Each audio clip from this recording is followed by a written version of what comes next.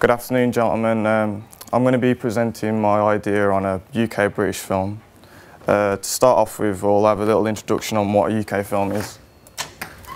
So, UK film industry is worth 6.4 billion in 2011, and reports show that it's grown by 36% to 2014, up to 18 billion. This is 4/12 of this is the comedy genre. This is the genre that I want to go into to create my film, as well as action, which is higher in percentage. This is simply because making people laugh is one of the biggest things you can earn money with, and UK are pretty good at doing that with other films like Shaun of the Dead and Shaun of the Sheep and other movies like The Legend. Following this, I'm going into my treatment. The treatment of my movie is, it begins in a UK bar or pub or some sort of social location, and it's 1960s, 70s kind of grungy pub with smoke-filled rooms and things like that. And the five main characters are sitting in this room having a drink and socialising with each other. And one of the main characters, his name's Kevin, wants to play darts, but no one really wants to play with him. So the main leader of the group, Idris Elba, he's played by his name's Hector, says, "Okay, I'll have a game of darts with you."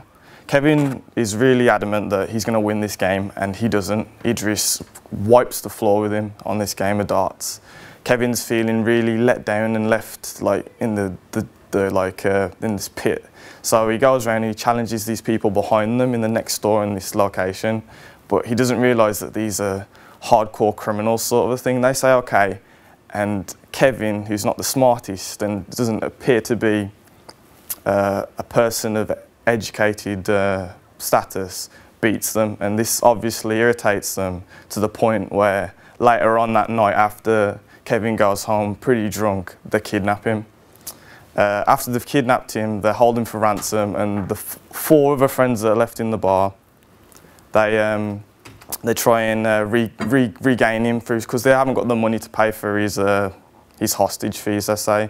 So they have to become gangsters, and so they contact the head, who's the head of the organisation, and he's like, "Okay, I'll give you a chance. If you can steal me the money, I'll give you Kevin back," sort of thing.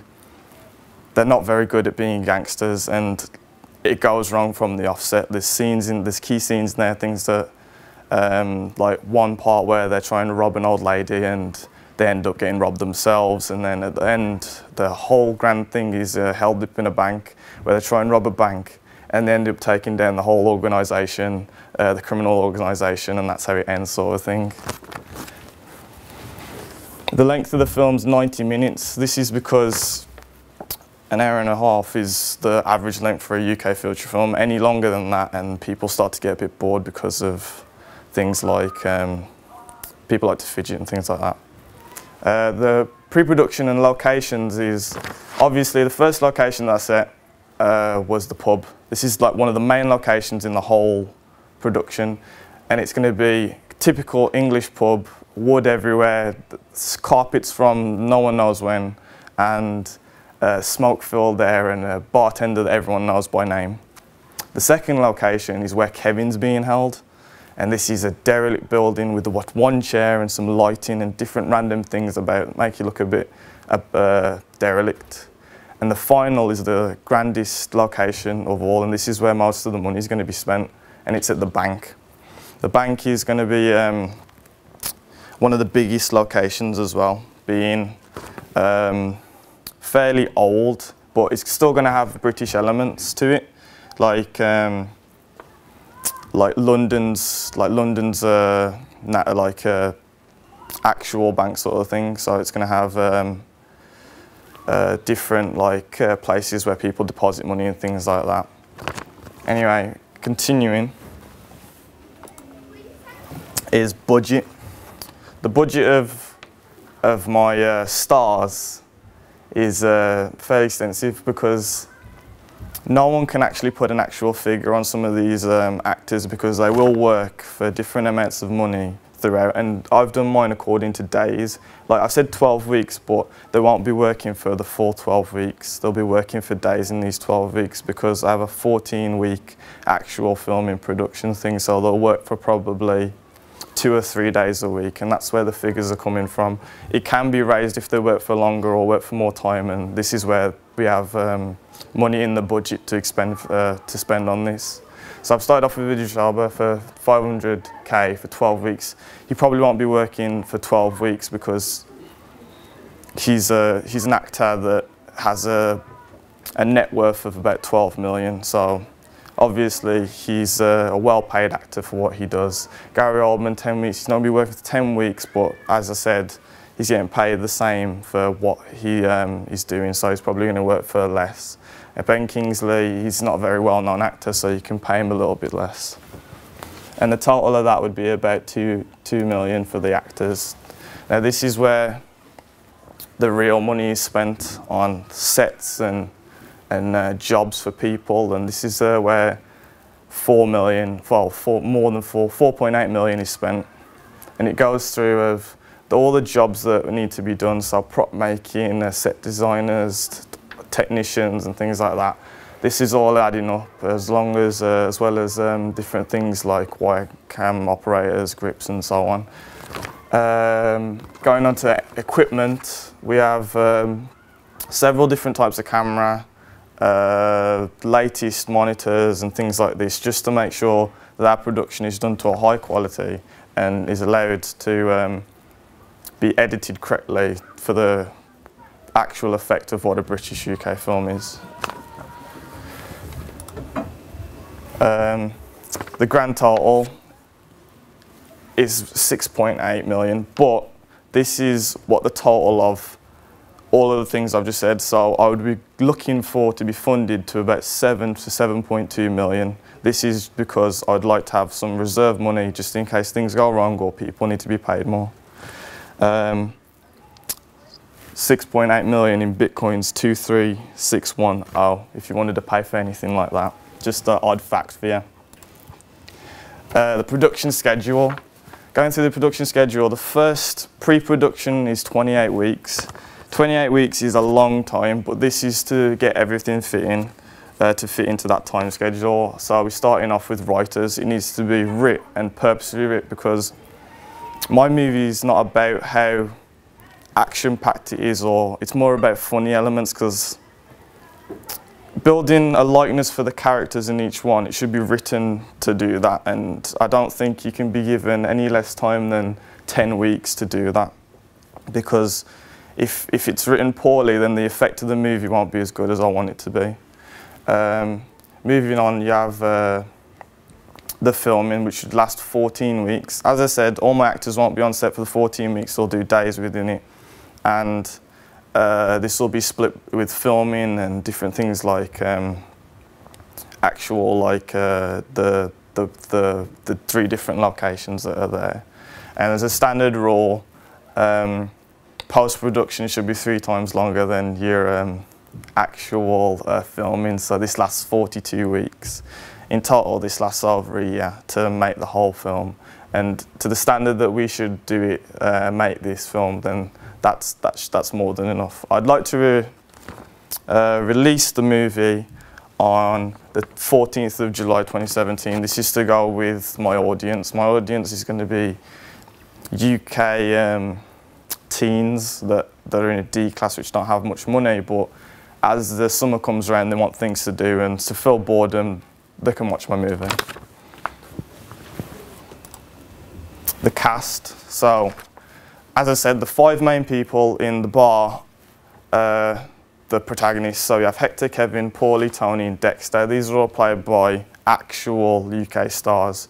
I haven't gone away with anything apart from Mullet, who's played by Al Pacino, and he's an American person, so American mullet. I don't know where I went with that. He actually doesn't have a mullet, which is the ironic part of this whole comedy sort of thing. There's little bits and tricks in there that just make no sense but would be funny to a UK audience sort of thing. I chose Hector for Idris Elba because he's a strong leading role as an actor, and he shows what a UK representative would be at that point.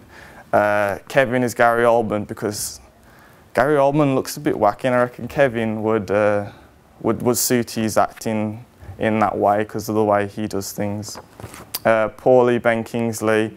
Ben Kingsley's been in a lot of gangster movies, and just playing in this would surely just kind of role reverse what he's done. He wouldn't be acting as a hard man as per se, he'd be acting as a wannabe hard man, so before he actually got to that sort of point.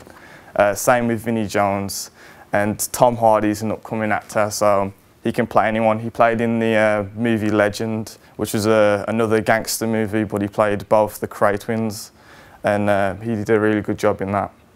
Moving on to the antagonist, Jimmy, he's the actual kingpin of all the organisations who goes through, and he'd be played by Ray Winston because he's one of the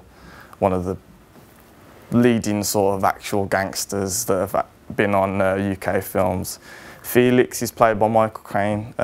Michael Caine's not actually a gangster, but he does. He's like a very, to put in better words, he's like a very good person that helps with things. Like he played the butler in Batman, but that's not a UK film. But he's like a mastermind sort of thing. He handles all of Jimmy's finances and things like that, and does odd jobs for him. And because of his age, he's a lot more experienced, and he chooses not to do these things. And as I've explained, Mullet is just a joke in itself as far as that goes. And then you have the Stuart and Austin, which played by John Boyega and so on. These they're not as important as the other characters, but they're there for the movie's sake. So as I've gone into Hector, Idris Elba, and then you can just read through that. So we're going into costume design now, and I chose Hector's costume to be a little bit strange, but it would work because I've gone for leathers and denim and things like that, something that would be in the 60s and 70s. And I think it would suit Idris Elba as a character for that part of, for playing in that role. Also, he wears this kind of stuff anyway, so I wouldn't have to spend as much on costume design because he'd probably have something in his wardrobe that would suit that part. We have Gary Oldman, and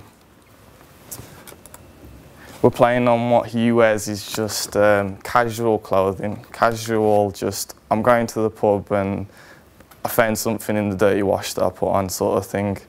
And it's nothing too fancy for the pub sort of scene that he has to wear throughout. Ben Kingsley, Tony, Dexter, Felix, and then we're going into actual Felix's costume. These are actual criminals. They'll be wearing high-end suits that are tailored to meet their needs sort of thing. And because of this, they wear the same thing, and that'll be a play on what they do in the movie. And I was looking into British-made suits and tailor-made suits and things for them that actually would be iconic to the UK film.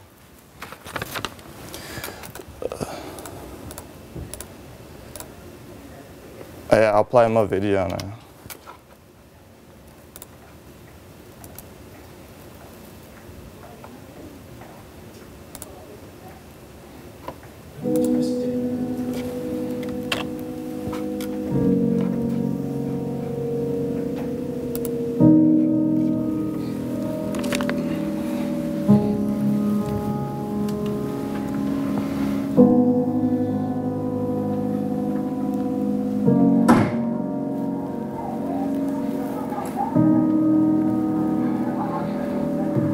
Over a game of darts, huh?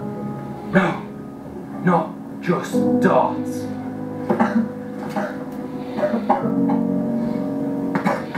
What do you want? I'll give you anything. Just let me go.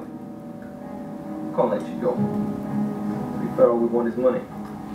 How much do you think you're worth? 125 plus VAT. Ah, you funny, Kev!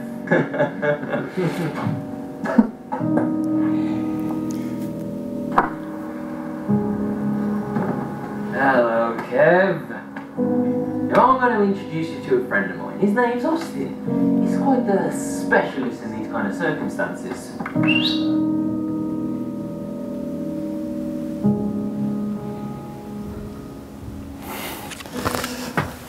There's kind of the funny element to that.